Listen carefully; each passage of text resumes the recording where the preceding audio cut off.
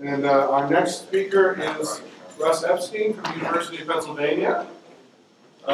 His title is Anchoring the Cognitive Map, Neural Mechanisms for Landmark-Based Navigation. All right, can you hear me okay? Yeah. Okay. I feel a little bad. I don't have a crazy revolutionary theory, just, standard cognitive neuroscience, but hopefully you'll find it interesting. Okay, so all mobile organisms must solve the problem of navigation. Say, for example, I were in my office in Goddard Hall on the University of Pennsylvania campus, and I wanted to get somewhere else, like the bookstore. So how do I plan a route that gets me there efficiently rather than wandering around randomly? Well, it's been appreciated for some time that there's more than one way to solve this problem. So if I've been between these two locations many times before, then I can use what's known as a taxon or response-based strategy. And that is I can simply implement a series of actions that I know from experience will get me from one place to another. Now, to use this kind of strategy, I don't actually need to know where anything is in space. All I need to know is this sequence of actions. Another type of strategy is to use knowledge about where things are in space to plan a route. So this is known as a cognitive map, or sometimes referred to as a locale strategy. To use this strategy, I need to have some way of assigning coordinates to the environment, so quantities, as Randy was talking about.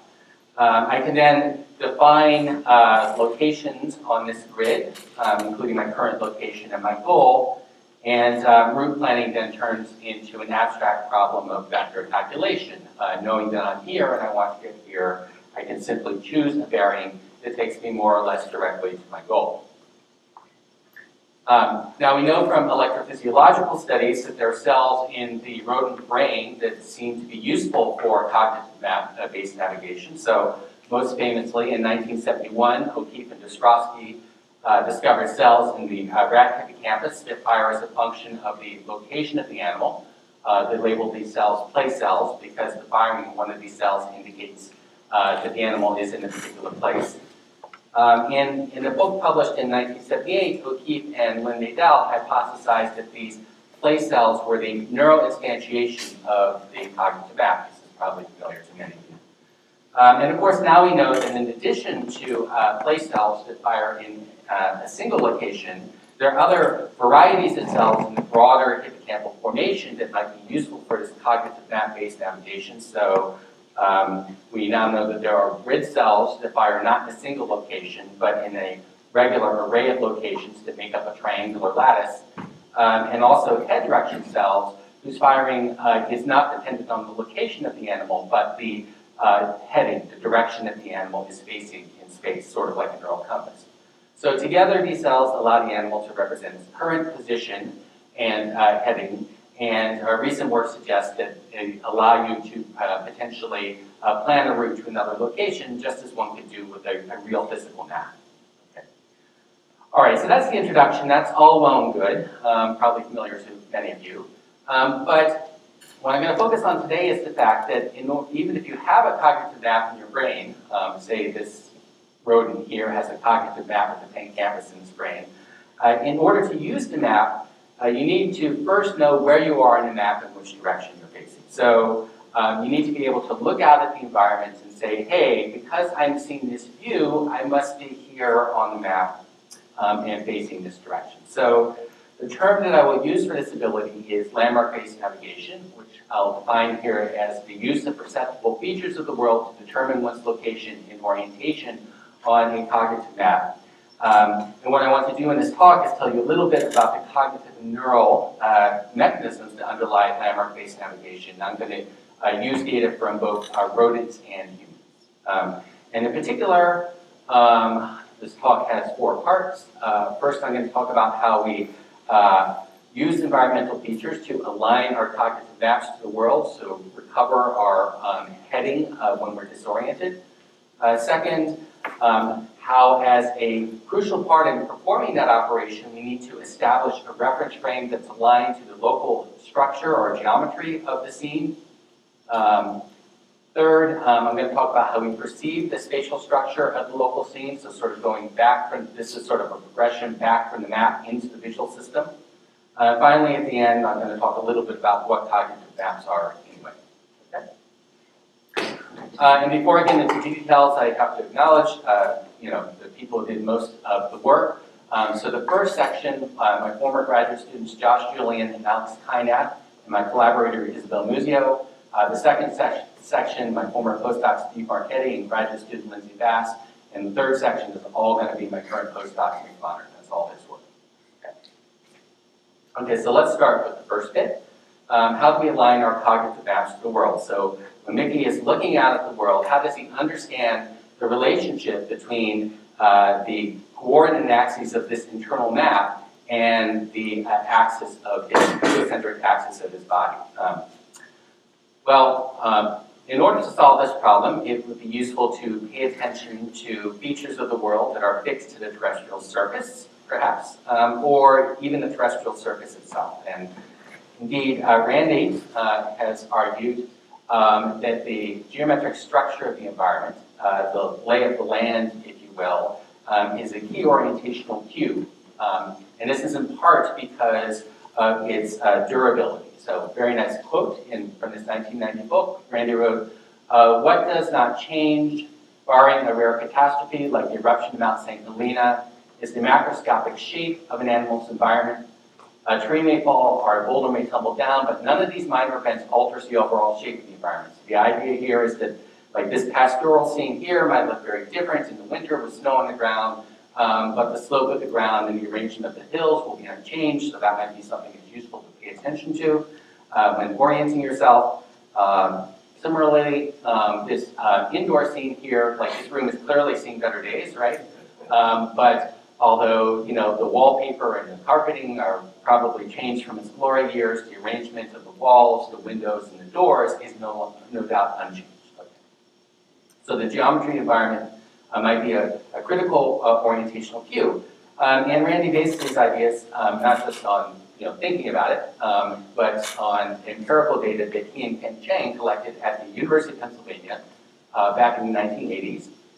So in the classic paradigm, or now classic paradigm, they would teach a rodent that there was a reward to be found by digging in one corner of a rectangular chamber, and they found that if you then removed the rodent from the chamber, disoriented it, and placed it back in the chamber facing a random direction, that you would see this very interesting behavior, which is that the animal would often search for the reward after that in the correct location, but about equally often would go to the diagonally opposite location to search for the reward.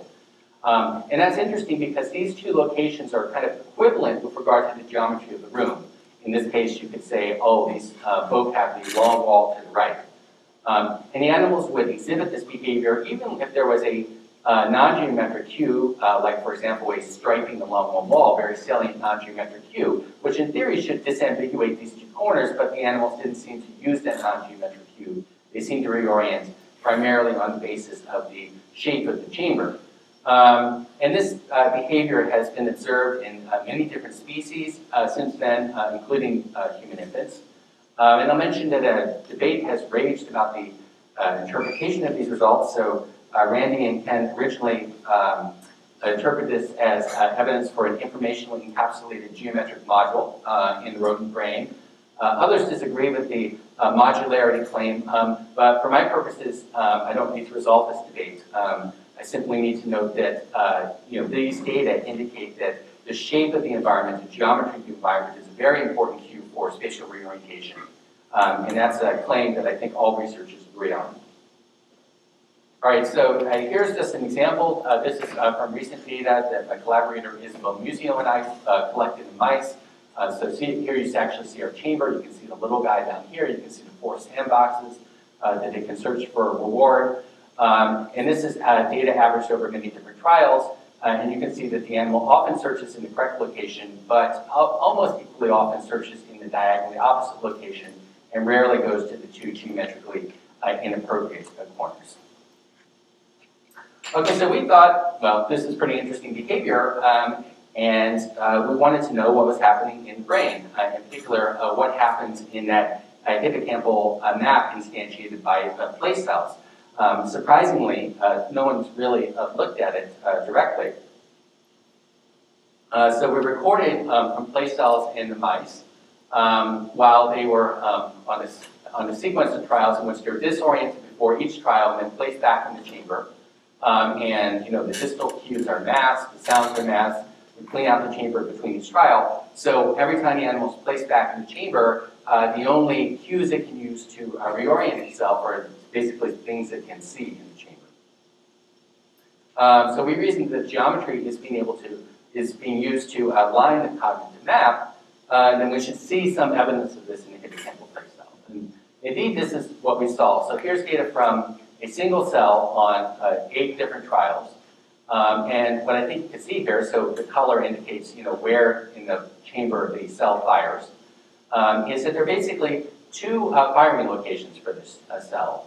One in the top right, and another which is a 180-degree rotation of the cell, of the field. So we're sort of seeing this as sort of response to the geometric ambiguity. And this is not just a property of individual place cells. If you record from multiple place cells at the same time, you see that when one place cell changes its field location, rotates 180 degrees, that the other cell, even though it has a different place field, will also rotate in unison. So it's as if there's a hippocampal map for this environment, which picks one of 2 possible alignments when the animal is placed back in the chamber based on the geometry of the chamber. And to really show, and I should mention that there is a non-geometric cue here that could be used to control the place cell, but it seems in geometry that controls the alignment of the place of the fields. And to really show that these cells are controlled by geometry, we also looked at place field responses in 2 other chambers, the square chamber and the triangular chamber. So the rectangle had, had 2-fold symmetry. The square has 4-fold symmetry. And consistent with that, if you disorient the animal between each trial, you see that when you put it back in, that there are 4 possible place field locations consistent with the 4-fold symmetry for each place cell. And the triangle has no rotational symmetries, and consistent with that, every time you put the animal back in the chamber, place field that's in one location will continue to fire in that location because there's no rotational symmetry. Now another thing we can do is examine the relationship between the place field locations, the alignment of the hippocampal map, and the behavior of the animal. So the data I just showed you, the animals were actually just free-foraging, so there was no search behavior. But we also recorded while the animals were performing this sort of classic task where they searched for a reward in one of the corners. And this is just one of the place fields. So as we saw before, in the rectangular chamber, there are 2 possible place field locations. We can then compare this to the behavior of the animal. So here are the search locations of the animal. Sometimes the animal searches in the correct corner. Sometimes in the diagonally opposite corner, so they make a geometric error. Sometimes they make a non-geometric error, but not often. And as you can sort of see here, there's a correspondence between the alignment of the hippocampal map and the behavior of the animal. So when the map is aligned this way, the animal searches in the correct location.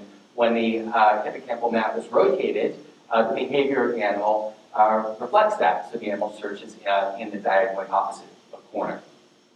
And in fact, if we attempt to predict the search location on individual trials based on the hippocampal map on that trial, we find that we can do about 75 to 80% accuracy. Okay, not going to get into the details here, but all right. So what I think these data indicate is that when the animals are placed back in the chamber, they look out at the world and do some perception of the world. And then they extract some representation of their orientation relative to the geometry of the chamber. And then they use that to align their hippocampal map, which has a representation of the reward, and then controls their search behavior subsequent to that. And if we think about what the equivalent might be for, say, one of us walking around, say, a city, let's say we get lost and we say, okay, where am I? We look at the visual scene. we form some representation of our orientation relative to the geometry of the scene, which in this case is probably defined by the alignment of the street and the facade of the building. And then we can use that to figure out how we're aligned in the broader environment. So this actually is the Art Institute of Chicago. So if you're facing this facade, you must be facing to these. Okay. So that brings us to the next question. So I showed you that the hippocampal map is aligned to geometry, and I'm postulating that in order to make that alignment, you have to have this operation. You have to form a representation of your alignment relative to local geometry. In other words, in order for me to figure out where north is in this broader environment, which is over there, the first step I have to do is figure out how I'm aligned in this local environment, how I'm aligned relative to this scene. And then I can then use my knowledge of how this scene or this local environment is aligned relative to the rest of the world. Okay. So next question is, where does this happen in the brain? And can we identify this mechanism in the brain? That's the second part of my talk. How do we establish a reference frame that is anchored to local scene geometry? Okay, and now I'm going to switch from rodents to humans to answer this question. So to answer this question, we actually need to look beyond the hippocampus to the wider network of brain regions involved in spatial navigation. So in this figure, I'm showing you the results of a meta-analysis of 24 fMRI studies where people were put in the fMRI scanner and were doing some kind of navigational task, navigating around in a video game environment or something like that. And what you see here is that there's a network of regions that tend to be activated during navigational tasks.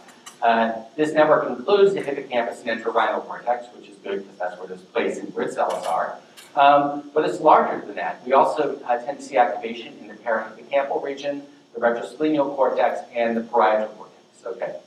And this is a sort of reliable result across studies. Now this is interesting to me because this network of brain regions overlaps quite a bit with the set of brain regions that tends to get activated, not when you're navigating, but when you're simply looking at navigationally relevant visual information.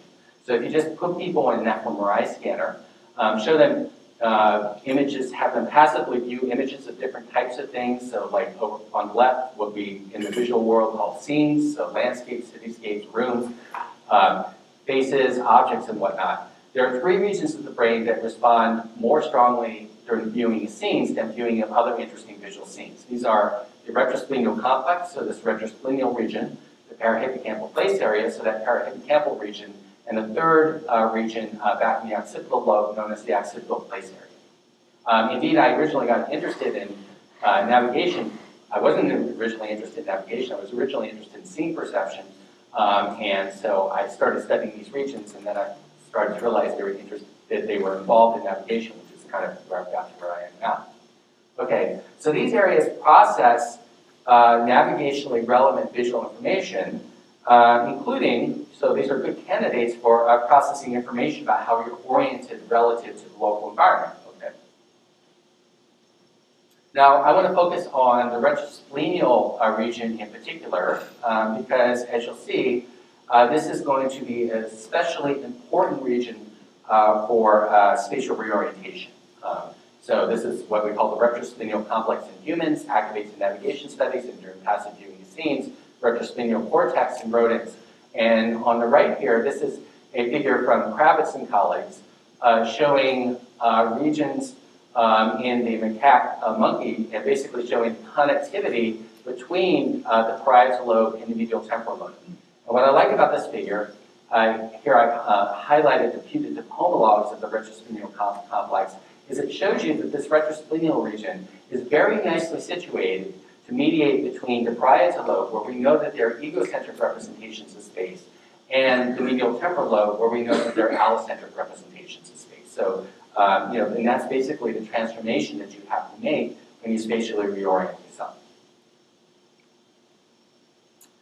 The importance of this region for spatial reorientation is further supported by the neuropsychology literature. So when this area is damaged, say due to stroke, you get a fascinating deficit that has been labeled heading disorientation.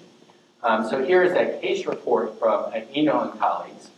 They write that On the evening of December 11, 2000, a 55-year-old right-handed man, so this is someone who realized later had a stroke that affected his retrosplenial region. So he had a history of hypertension, who was working as a taxi cab driver in Kyoto City for 20 years, suddenly lost his knowledge of the route to his house while returning home from work. He could recognize buildings in the landscape and therefore understand where he was, but the landmarks that he recognized did not provoke directional information about any other places with respect to these landmarks. Consequently, he could not determine which direction to proceed to go home. So, what's really remarkable about this syndrome, at least to me, is that this guy can look out and he can see all these buildings and can sort of see his surroundings, and he can identify them. He can say what they are, but they don't provoke directional information. It's like he can see and identify the landmarks, but he can't use them to orient his cognitive map, to align his cognitive map. Okay. So we thought this was intriguing, so we wanted to use neuroimaging of normal, non-brain damaged subjects to test the idea that this retrosplenial region is the area of the human brain that extracts your heading relative to the local environment in the service of reorientation. So to do that, we had to show two things. First, that the retrosplenial region represents heading when people are trying to spatially reorient themselves. And second, that it codes that heading relative to local scene geometry. To this end, we designed a virtual environment that was optimized for looking at different headings. So here is an overhead schematic of the environment. And the cover story here is that this is a park that has 4 museums in it. And the critical feature here is that all 4 of these museums have the same internal geometry, so they're all the same shape of rectangle.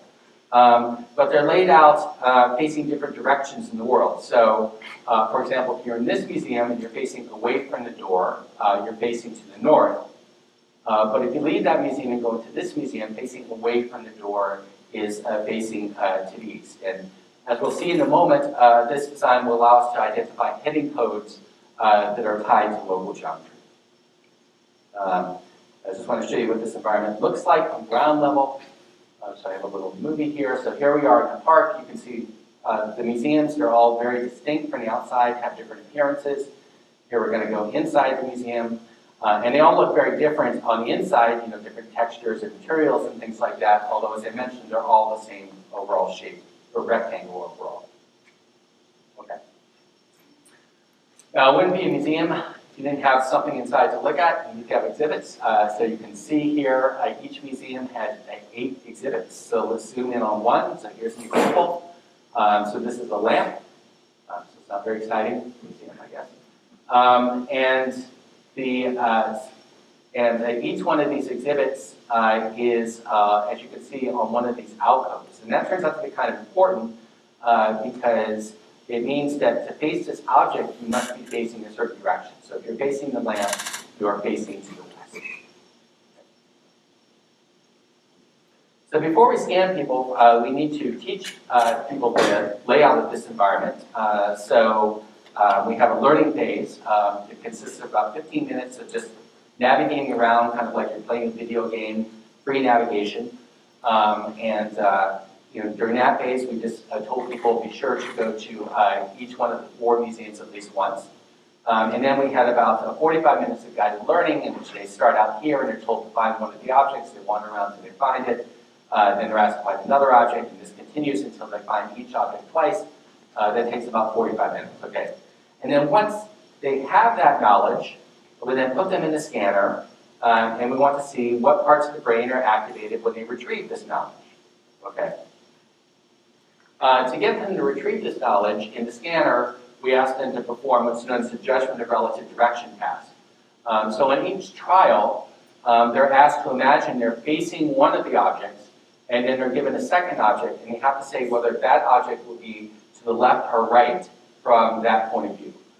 So in this first trial, they have to imagine that they're facing the cake, and they have to say whether the bite would be to the left or right from that position. The critical aspect of this task is that it requires subjects to reinstantiate a spatial situation on each trial. So essentially, they're prompted to reorient themselves on each trial. Okay. And I want to emphasize here that the only thing that people actually see in the scanner are words. So they don't actually see this map or this scene in the scanner. Although in subsequent experiments we found that we get very similar results if instead of using words to prompt the new view, we actually give them the scene. It doesn't seem to matter which physical stimulus you use to prompt a retrieval of the spatial information. You get similar results. Okay. Now, so we were interested in using fMRI signals to understand the nature of the information that's encoded in this region of the brain while subjects are performing this task. To do this, we use a technique known as multivoxel pattern analysis. You might be familiar to many of you.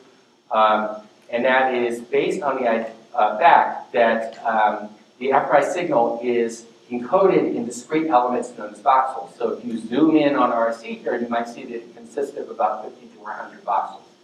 So that means that you can look at the activation pattern across these voxels in different conditions. So let's say this is the pattern when subjects are imagining facing object 1, what we might call view 1. We can compare that to the pattern when the subject is imagining facing another object, view 2. For simplicity, I'll just represent these as patterns as one-dimensional vectors. Now, these are different objects, but in both cases, the subject is imagining themselves facing to the north. So if there's some representation of heading in the retrosplenial region, then these patterns, activation patterns, should be similar to each other. In contrast, if we compare the pattern for view 1 to the pattern for, say, view 3, which is facing a different direction, these two patterns should be dissimilar from each other if there's a representation of your imagined heading when you're performing this task. And in fact, the data bears. Oh, no. Thank you. But I am curious what's on the email. I'll put it to the end of the talk. Okay. If you just compare views within a museum, we found that patterns for views facing the same direction are more similar to patterns facing different directions. So views 1 and 2 elicit similar activation patterns, 3 and 4, 5 and 6, and 7 and 8. Okay, so they're distinct activation patterns for different headings.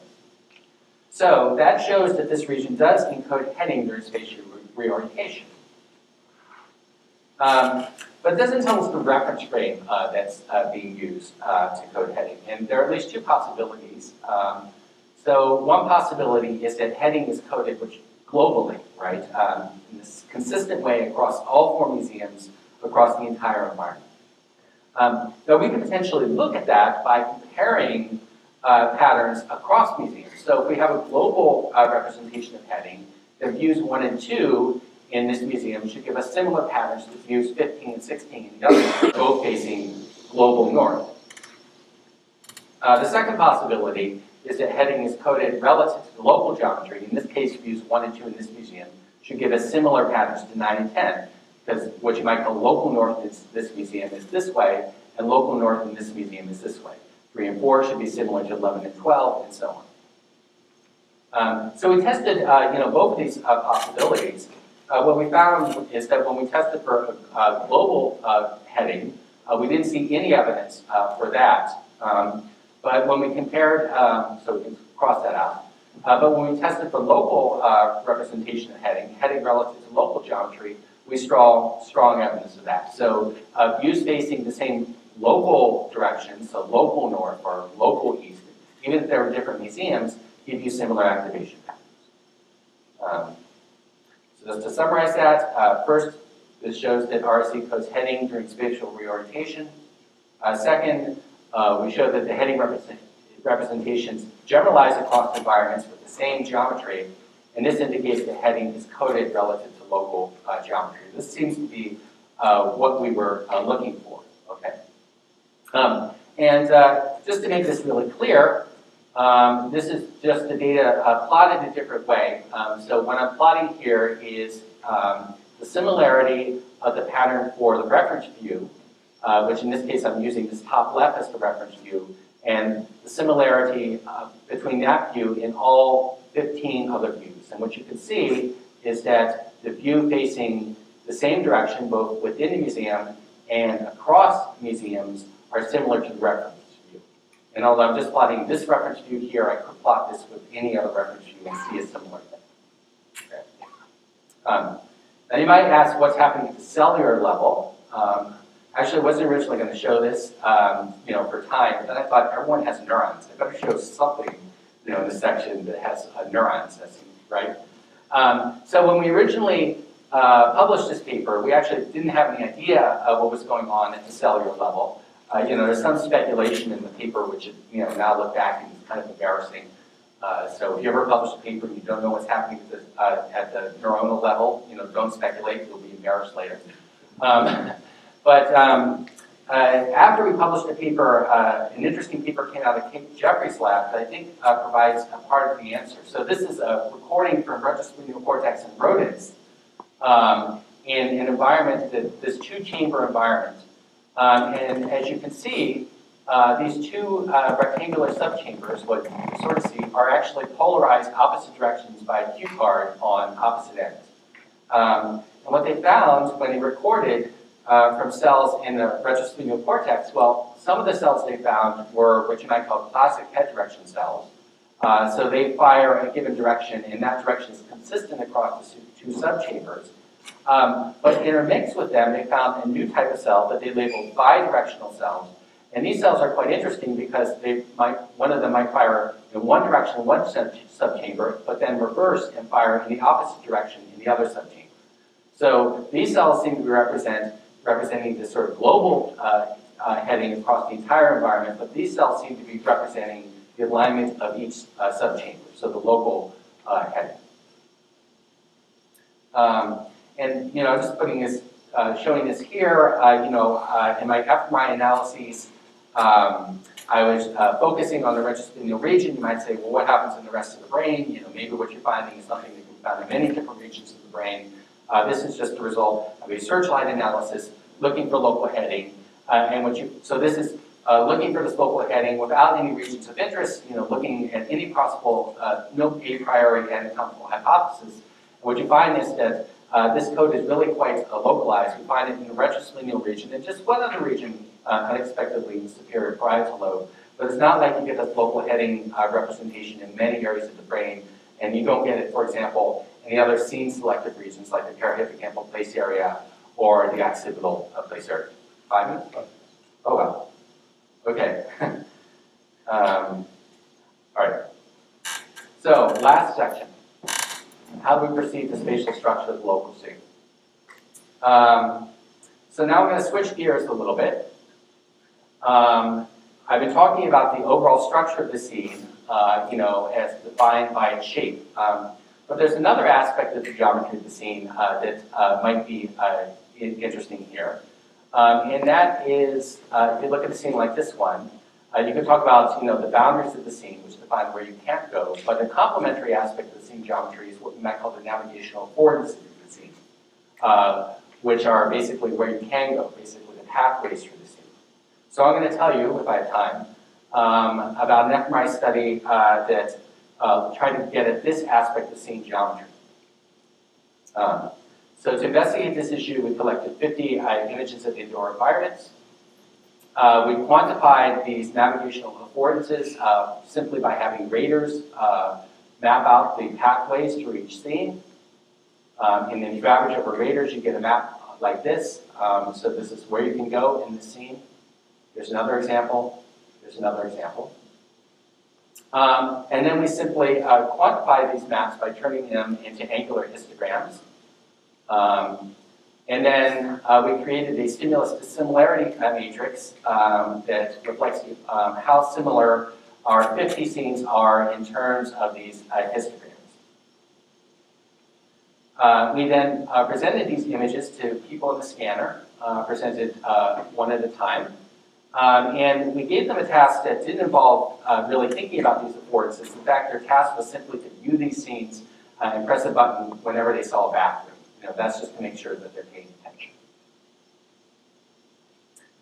We then analyzed our fMRI data in terms of what's known as representational similarity analysis, and this is quite simple. We simply compared the similarity matrix for affordances to this neural dissimilarity matrix, which is the similarity between multivoxel patterns within the region. So the idea is that if a brain region is representing navigational affordances, then these two matrices should look similar to each other. Okay.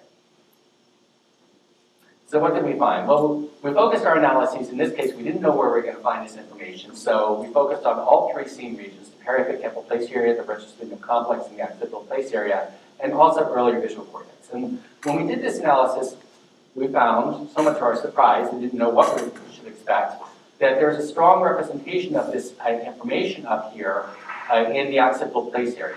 A little bit in the parahippocampal place area, but the response in the OPA is significantly stronger than the other three regions. And this was actually borne out by a second version of the experiment where we used not real-world scenes, but artificial scenes that were completely controlled for the shape of the room and the colors and textures. And here the affordances are defined simply by where the exits are. And there we got similar results, even cleaner, where we find that this navigational affordance information is represented solely in the OPA. If you do this analysis across the entire brain, the occipital place area is the only area where you see this navigational affordance information. And so this is one type of geometry. It's not the type of geometry I was talking about in the first part of the talk. But in fact, other data suggest that the OPA might be generally involved in processing the geometry of the scene in terms of not only its navigational affordances, but also its shape. And I'm sort of zooming because I have, what, 2 minutes? Okay, yeah. I'll be done in like 5 minutes from now. And of course, we thought that was really intriguing, but we were a little puzzled. It's like, navigational affordances sort of seem like this sort of high-level thing. The OPA is a visual region. How do you calculate these sorts of things? To get some traction on this problem, we used, I guess, sort of the favorite tool of visual computational neuroscientists now, a convolutional neural network. This was a network that was actually trained on scene categorization. It takes a scene like this one and it tells you, oh, this is a kitchen or this is a bathroom or something like that. And we looked to see if there was any evidence for this representational space of affordances in the layers of this neural network. And what we found was that even though this neural network is not trained on navigational affordances, you find some correlation between the representational space in particularly layer 5, the last convolutional layer of the network, and this affordance space. So there's some information. This network is extracting some kind of features that are potentially useful for calculating navigational affordances. And just to figure out what these are, we used a visualization procedure where we took our images, passed them through the CNN, and then would take a version of the image that's included, pass it through the CNN, and then for each unit in the CNN, you can say, okay, where in the image, where do you get a sort of discrepancy? Where can you place this occluder to get a discrepancy? And that gives you sort of a receptive field for the unit in the image.